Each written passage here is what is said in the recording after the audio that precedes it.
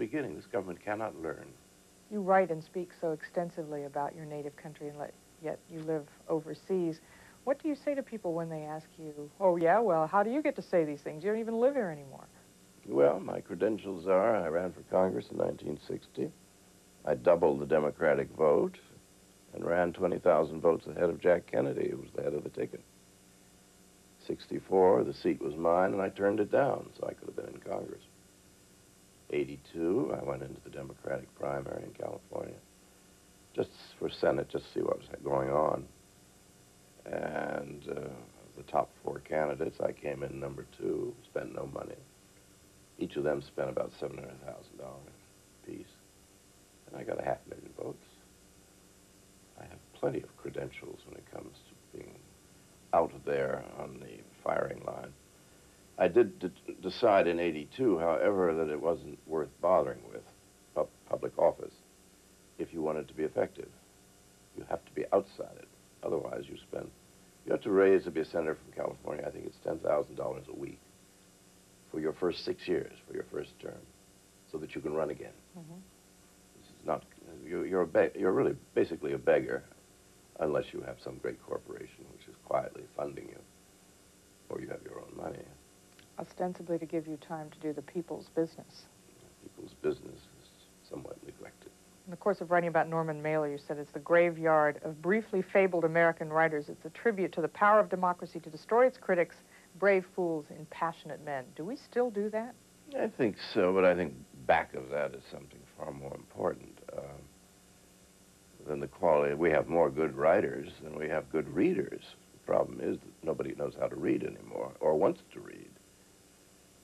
I listen all the time to conversations as I wander around the country, and the vocabularies have shrunk. I mean, there are only about 500 words the average person can use.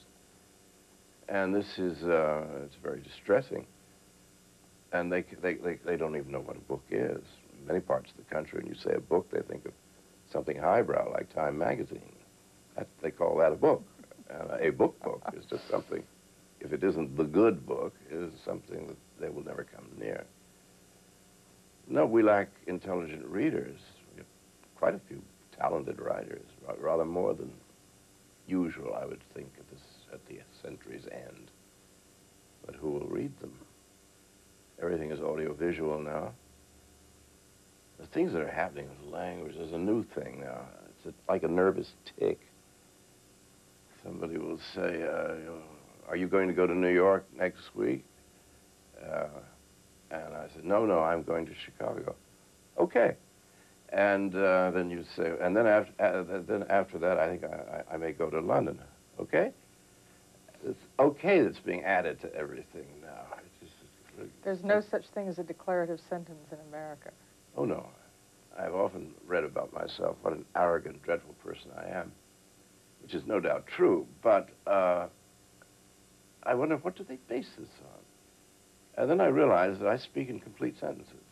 You ask me a question, I'll try and answer it as best I can in a complete sentence. That's un-American. In America, you say, now, I guess you know where I'm coming from.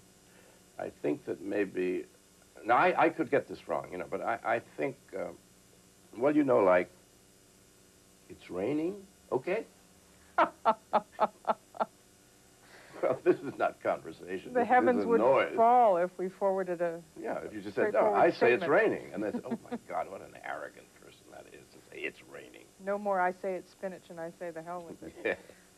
Of all the work you've done, playwright, novelist, essayist, screenplay author, which medium remains your favorite, the one you feel you can express yourself best in? Live television was the most exciting.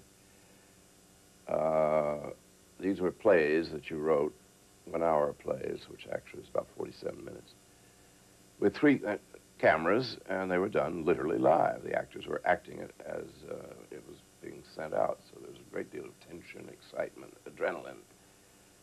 And there were 7 live shows a week out of New York City, Philco, Goodyear, and Studio One. And I must have written 50 to 100 plays in a 3 or 4 year period. Only lasted 1950 to about 1960.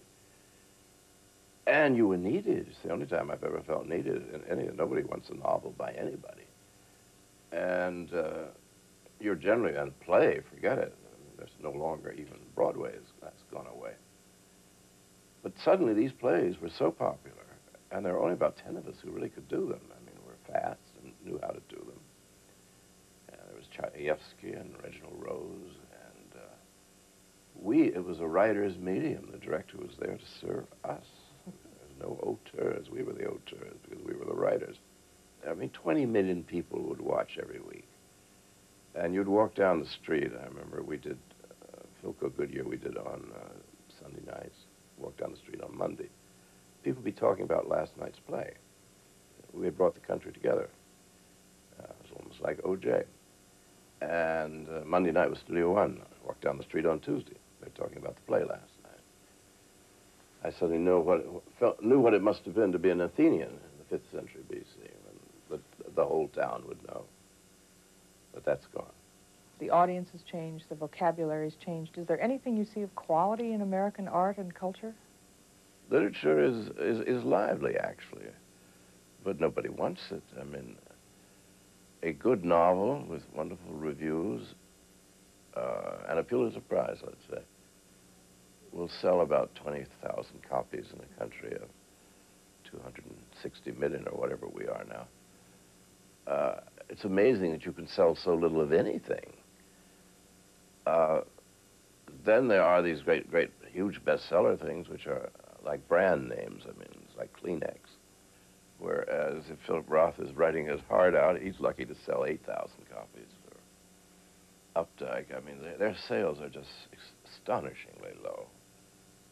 And yet they're very well known and regarded, but just a tiny, even William Faulkner, who died quite some time ago, he said in the United States, he said, you know, enthusiasts for literature remind me of people who breed dogs. He said they're kind of hipped on it, and they're kind of mad. They're a little insane, you know, and they talk about cross-breeding and strains. And he said there are about as few lovers of literature as there are dog breeders.